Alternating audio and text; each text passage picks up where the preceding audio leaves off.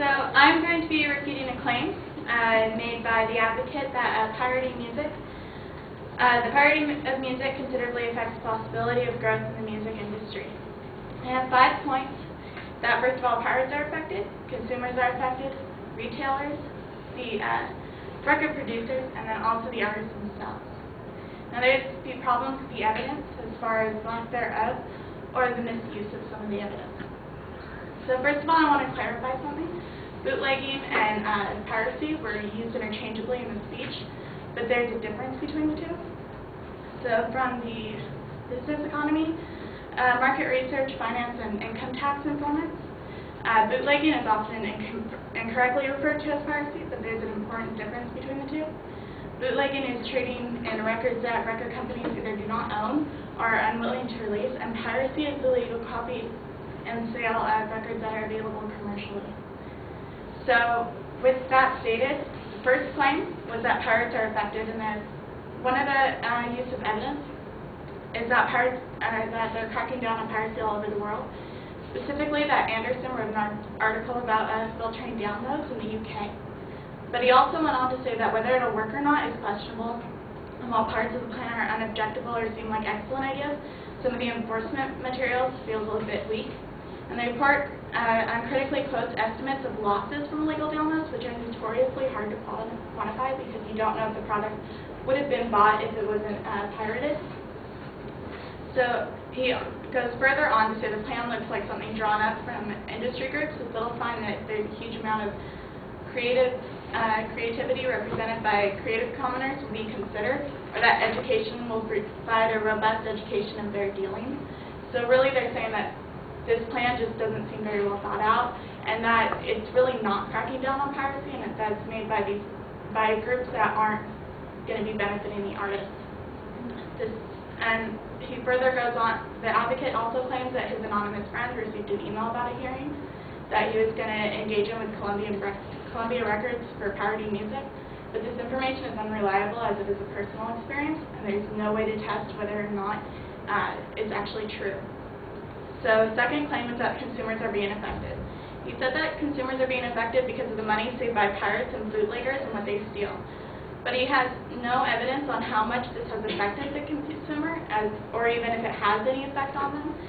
And furthermore, bootlegging can actually benefit the consumer because these materials would otherwise be unavailable to them. So he also said that as bootleggers steal, the cost goes up from everyone. As I said, bootleggers aren't competing with the sales of legitimate things that the record companies have put out, so this doesn't really make any sense. And he doesn't say any type of loss on the part of the consumers or how much they're being affected. So the third claim is that retailers are being affected. So he claims that retailers lose money because of the inability to compete with the notion of free, and that less revenue means fewer jobs. But he didn't mention any businesses that have closed because of this, or any people who are losing their jobs. So there's no way to quantify what this is, and it can also be attributed to other reasons. Is it the economy, or is it the fact that there's piracy going on? So the advocate also claimed in his point number 4 that the backbone of the music industry, the record companies, are being affected. The record companies are being affected by the inability to support all their other music, and they're having a decline in sales. Again, this can be attributed to the economy, or that they're not selling records that are very popular, rather than attributing it to piracy. So each sale by a pirate represents the loss of the legitimate sale. As in Anderson's article, it's really hard to quantify whether that would be a legitimate sale or not. So you can't really say that each pirate is responsible for that loss.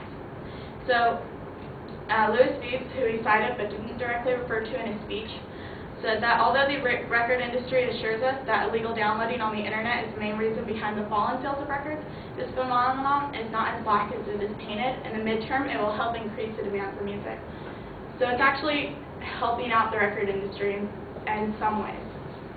So lastly, the artists will be affected. Consists of musicians, songwriters, producers, and singers.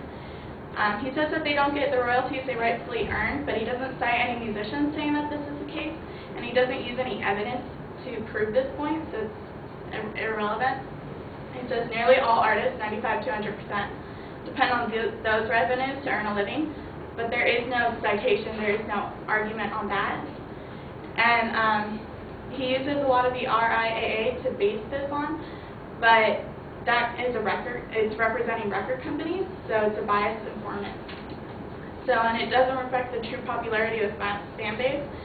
Actually, one of the artists, Tony Rebel, said that he is always in demand for stage shows in countries where there's a lot of piracy going on, and so he earns a living that way. So I don't really understand how he's claiming that it doesn't represent a fan base. So his evidence was lacking, and he didn't use all the causes and effects to state his claim, so this claim has some serious issues with it.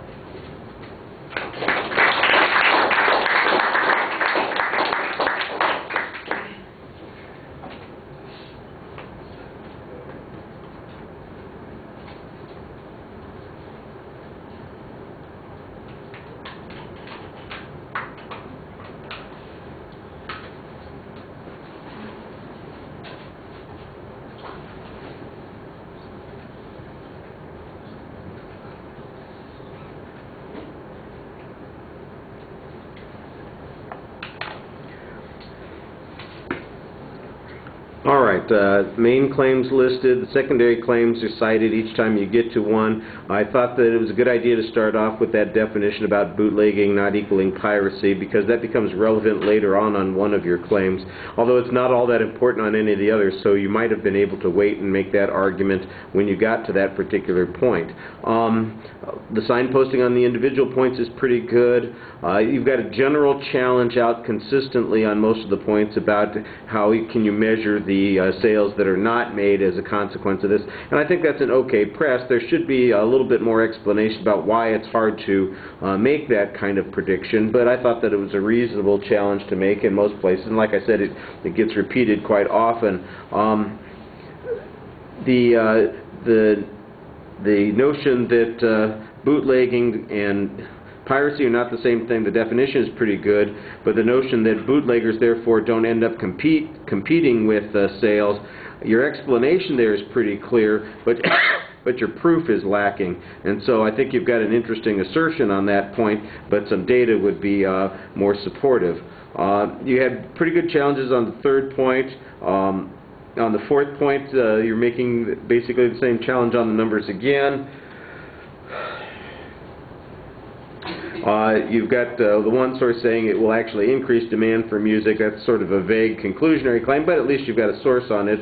On the fifth point, you've got a general challenge to the RIAA being biased. I think you need to have a little bit more explanation other than the fact that they represent record companies. Why does that mean they're biased? I mean, the primary reason they're biased is because their sales are going down the tubes, and that's the whole issue that you're talking about. So why would they be any more biased than somebody else that you happen to be citing? Then you had one example that you used on that last claim, and it was pretty good.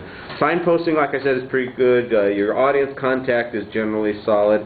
I just think sometimes that you spend a lot of time analyzing the issues without making a declarative statement on the point, so that's a little bit sharper. Thank you.